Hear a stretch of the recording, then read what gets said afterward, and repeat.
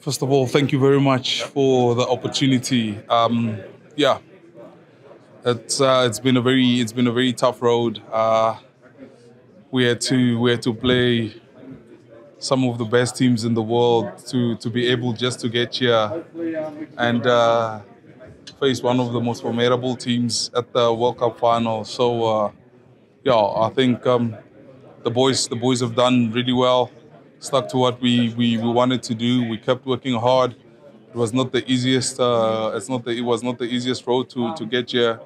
I mean, if you play against the host nation and things work out the way it worked out for us, um, the whole world kind of seems to go against you, even though it's not their fault. It's just how people feel when it comes to sport. So for us to be able to get to where we are, it was really amazing and a journey worth enjoying.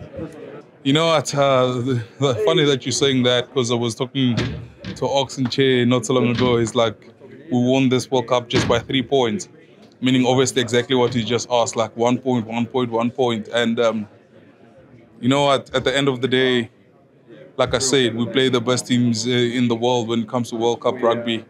You can't just expect yourself to blow teams away because these are quality teams, these are quality nations, these are quality sides. And at times, if you do what do what you plan, things work out the way they do work out. And as I think most probably people will know from the Fast and the Furious movies, Dominic Toretto said, whether you win by an inch or a mile, winning is winning. And right now, winning is winning on top of the world, and it means everything to us as a team, to us as our families, and to South Africa, and to Africa as a continent. So it's really amazing. At the end of the day, everyone is not going to say you just won by a point. At the end of the day, that point made us world champions. Yeah, you know what? When it comes to that, especially South Africans and our people, they've always backed us. There were times where things were going really tough, and things were not going our way, but they stuck with us. They kept on believing, and that just gives us that little extra for us to want to go for that extra mile just for them, and to all the people that came to support us, not just the ones here at the stadiums, those who couldn't make it, those kids that are sitting back in South Africa that have to walk kilometers to school with no shoes, from them to some of the wealthiest South Africans, the ones in the middle, for everyone, this is for you. We put our blood, sweat, and tears just to try and find something that we can make work in South Africa.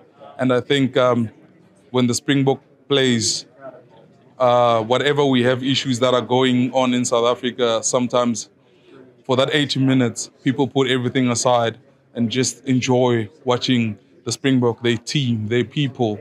So I think it means a lot, and their support to us really means everything. I don't think we would be here, standing here where we are, without them.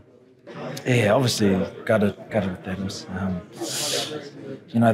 This journey has meant so much to so many boys, and especially the ones that are leaving us and don't get the opportunity to wear the jersey again. But yeah, just on tonight.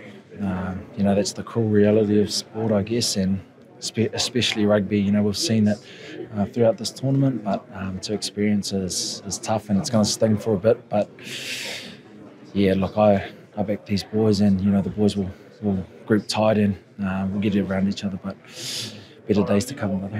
Yeah, it definitely was. I think, and they've been driving it throughout the week. Not making it about them, and more so just about the occasion and the final. And as younger boys, it's not often you get inspired by too many other All Blacks once you're in the team. But for those boys, your Nuggies, Sammys, Brody, Bears, whoever decides to leave, it's those boys have been huge, not only in this tournament but throughout their playing career.